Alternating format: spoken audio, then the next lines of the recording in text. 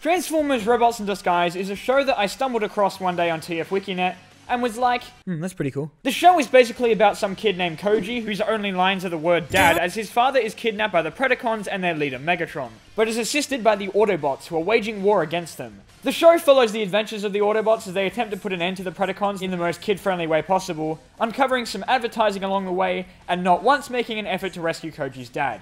That's up to the real hero of the story, Skybite. I didn't grow up with this series, nor did I watch it in my youth. In fact, it was only about a year ago I watched the whole show when I found out it was all on YouTube. Hey!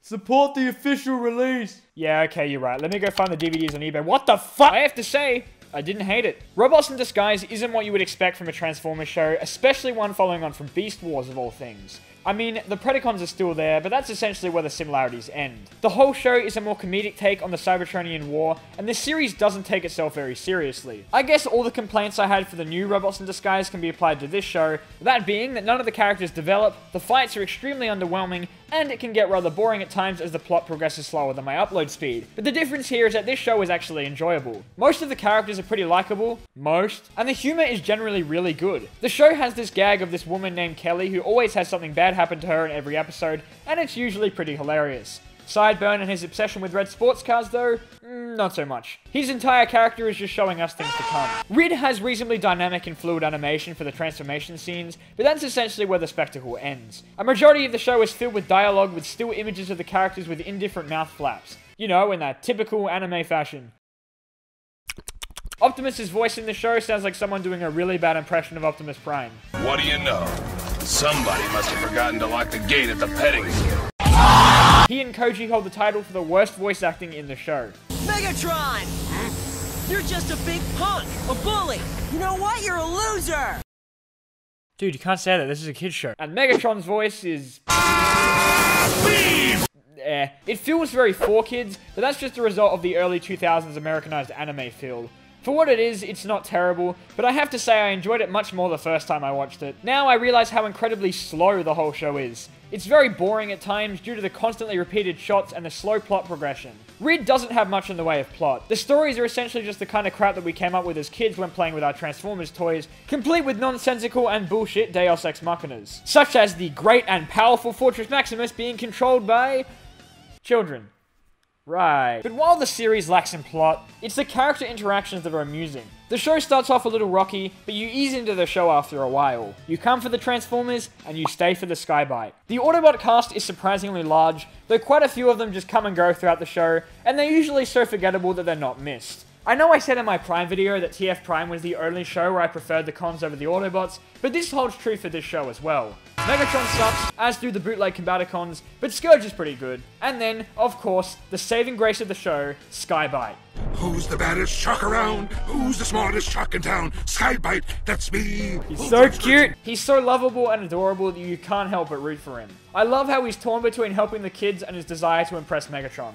For me, Skybite made the show worth watching, and he's still to this day one of my favorite Transformers out there. Slapper, Darkscream, and Gas Skunk made for the occasionally funny gag, and their bombastic and generally hilarious personalities made them stand out amongst the boring and bland Autobots. The only Autobots who weren't boring were incredibly annoying, such as Sideburn, Wedge, and Ultra Magnus. Rid also happens to have one of the most boring human characters ever, the aforementioned Koji, who does nothing in the show but whine and be sad about his dad. Koji, listen closely. You've got to...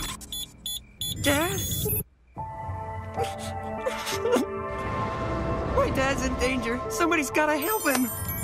And somebody will. Wait, what? He and Ty, the Autobots' holographic assistant, could have had a cool dynamic together, but this is an early 2000s anime dub, so... Sadly, the toy advertisements are very blatant in Robots in Disguise, more so than any other Transformers show I've watched, including Armada, Cybertron, the Shit Rid, and Transformers Abortions in Disguise. You get a lot of the characters transforming and powering up constantly, especially Megatron, who has to find a use for all 6 of his useless alt modes. This is also true for Ultra Magnus, who, after his introduction, becomes nothing more than a power-up for Optimus instead of an actual character. This is a good thing though, however, because in the brief moments this Ultra Magnus does have separately, he doesn't shut the hell up! Rid also has the characters shout their attack names needlessly before they do anything, which becomes ridiculously annoying after a while. Ultra Jet! Blaze Blaster!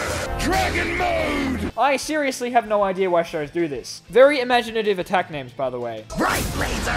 Center laser! Left laser! This read has even less death and injury than the new show, but the fights are pretty lame anyway. Thankfully, the show tends not to focus on them for too long. As I said, it's more the characters that keep the show going. There's some surprisingly witty and funny dialogue within the show, hidden beneath the cliched banter and forced exposition. Several episodes made me laugh out loud, simply because I wasn't expecting it. I'm Optimus Prime, I told you that! Whoa, check him out, he really went all out. We got 4 Optimus Primes here. It's kind of embarrassing, you know? It feels as if the dubbing team had a fun time working on the show.